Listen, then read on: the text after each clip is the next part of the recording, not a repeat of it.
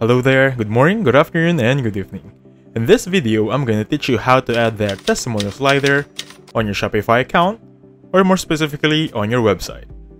So as you can see right now, I am currently on the Shopify landing page, more specifically under the Pages section. And don't worry if you're using a free trial account, I am also using a free trial account, so don't worry if you don't have a paid version yet. So there are two ways to add a testimonial slider. First one, and actually the most easiest one, is by clicking the add application right there, and then just simply click on Shopify App Store. It will open another tab, and just simply type in testimonials. With this one, you'll have hundreds of apps to choose from. Just add it up on your Shopify account and edit it using your platform. Just make sure you have that free trial or free plan available right here, and the good stars reputations. Okay? So that's gonna be the first and easiest step. Now, an extra step for you guys is gonna be this one.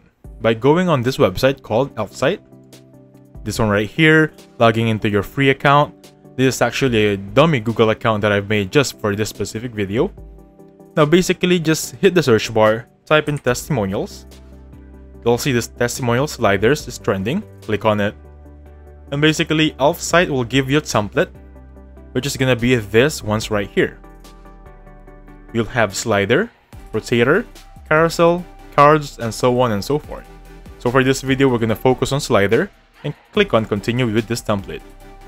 Now you can add a testimonial. For example, you have a friend that has a good comment or feedback for your website, simply add it here. But for now, I'm gonna click on publish. For example, I already edited everything, right? I'm gonna click on publish right there, and then just wait for my code to pop up. So Elfsight is gonna show you plans, so don't worry, there is a free trial version, which is gonna be this one. Just click that and click on select, and you should be good to go. So just copy this code, basically make sure it's copied, and go back to your Shopify account, and simply click on the embed code right there, show HTML, simply click on paste, and then click on save right there. Make sure everything is good, everything is saved, and you've just added a testimonial slider on your Shopify account. Thank you so much for watching. Please hit the like button, subscribe. I'll catch you guys on the next one, okay? Goodbye for now.